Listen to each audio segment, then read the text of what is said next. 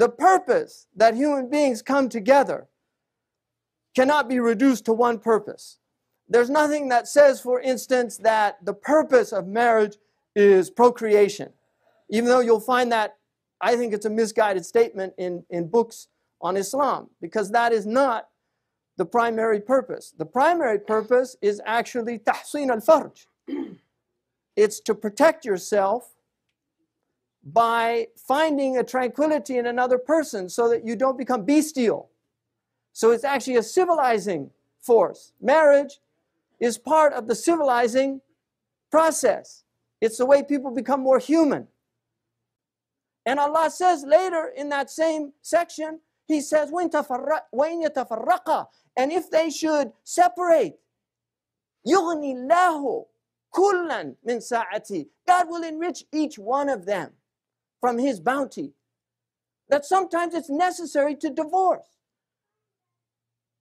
لَا يَفْرَقُ مُؤْمِنٌ مُؤْمِنًا, let not a believing man despise a believing woman.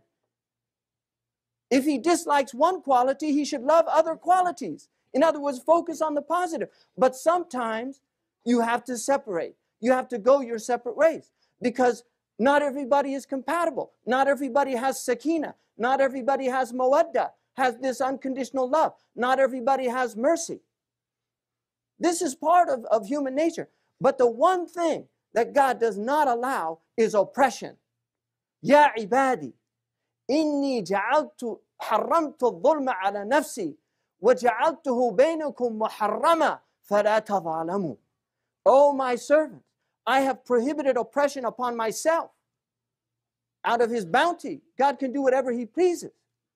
I have prohibited oppression from my own self, and I have made it prohibited amongst you, so do not oppress one another. But if people are in a situation where they can't get along, they have to let go. This is Islam. Islam is a mercy. We've got all these people out there just really suffering like they're in hell.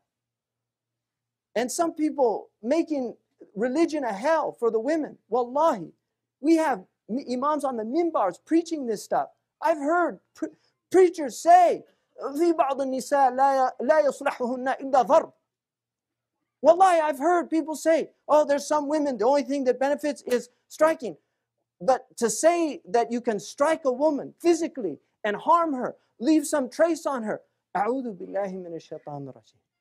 That's not Islam, it's Jahiliyyah. It's Jahiliyyah. And there's people that do these things. And these poor women have to suffer the humiliation.